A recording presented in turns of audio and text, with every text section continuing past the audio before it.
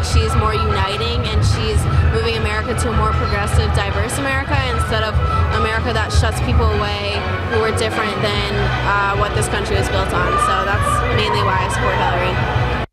It wasn't made note of by most of the mainstream media, but results from the Georgia and Virginia primaries told a tale that bears interest.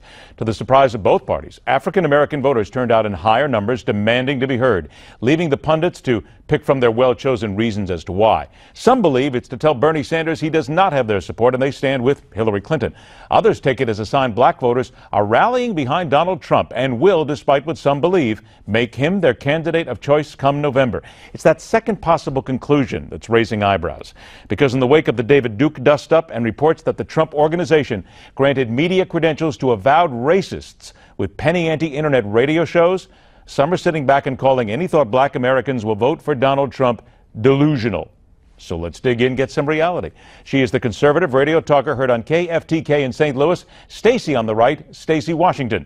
And he is columnist from the Daily Beast, Barrett Pitner. I want to thank you both for joining us. And Stacy, I'm going to begin with you. Right into that lead up, exactly as I said it right here. And I'm going to add to this Tavis Smiley's recent column in USA Today that said black America could get on the Trump train. Do you agree with that? I do. There's something that people are discounting, and that is the reality show star, Donald Trump, spent years on television treating black people and white people and Hispanic people and women and men all the same in the boardroom.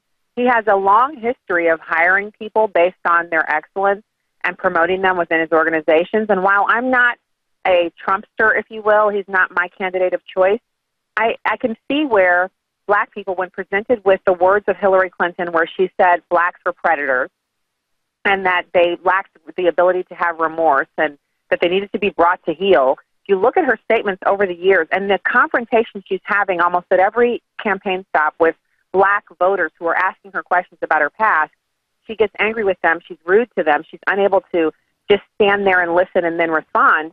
Why not take a look at Trump? At least give him an opportunity to win the vote. And I think that's what's happening. So, Barrett, I'm going to bring you into this as well, and I just want to point out that, I mean, Stacey's right about reality shows, but then again, I've been in the television industry for 30 years. People will do a lot of things to get ratings when it means making money. I'm going to have to counter that right away, but just to make that point.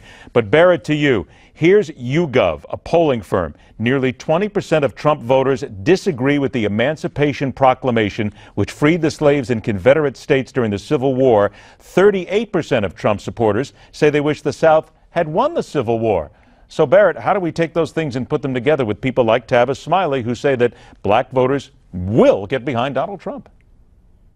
Yeah, I first of all, I just have to disagree with Tavis Smiley's perspective that they will get behind Donald Trump. I think Donald Trump definitely has a personality that attracts people to him, and you're interested in him, and you want to hear what he has to say. But then once we start looking at what he intends to do, who his supporters are, who he decides to associate with, that could indicate the policies or who he will focus on as a potential president, it becomes pretty evident that he doesn't have ideas or perspectives that are going to align with a large swath of African Americans, especially when you look at the instances at his rallies and how disruptive they are, and the confrontation amongst black and white people in his rallies, and the perspectives of the voters in South Carolina. It looks like, and we're just at the beginning of March, we have many, many months ahead of us, but it looks like a pretty inhospitable environment for African Americans to want to be in. And if that's the case, I think it would be difficult for them to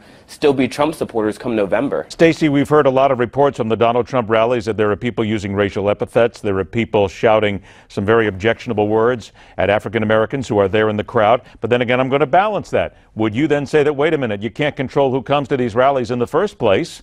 So how can you blame Donald Trump for that? I'm going to play both ends here for you. Well, first of all, can we just also acknowledge that Bernie Sanders had an even higher number of people who said they didn't agree with the Emancipation Proclamation? Bernie Sanders, who's supposed to be the man of the people and the man who represents minorities with the socialism and everything. So the wording on that question for that survey was suspect, and so I wouldn't put any credence in that survey. But beyond all of that, are we actually not going to talk about Hillary Clinton and her hug and kiss on the face with Robert Byrd, a open grand poobah of the Ku Klux Klan? This is a problem that both parties have, that people in certain political circles have associated themselves with members of the KKK in the past, and now they're not associating themselves with those people. I agree with you that he can't control who comes to his individual rallies and things like that, but we're talking about the way protesters who are disrupting the events are being treated, not just regular run-of-the-mill black Trump supporters. Okay. So the people are responding to the negativity that's being spewed by people who are protesting Trump. And these same types of things are happening at Hillary Clinton rallies, where people who don't agree with her, armed forces veterans, are being thrown out, physically and violently removed from her events with her husband when he's on the stage and when she's on the stage. When are we going to talk about that? I only got about 30 seconds left. We need to have the both of you back to discuss this more in depth. I just need to ask you very quickly a comment on today. It's the 25th anniversary of the Rodney King incident in Los Angeles. Stacy, 15 seconds. Have we truly evolved as a society since then?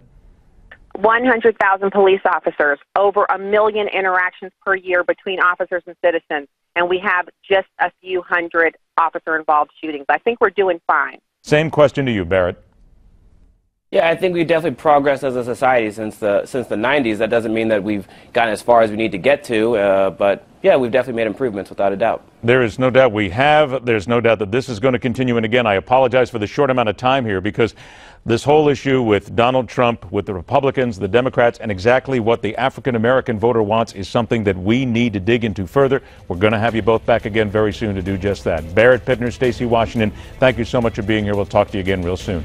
Is it possible that a well-spoken former Republican presidential candidate is the key to turning the GOP tide against the Donald?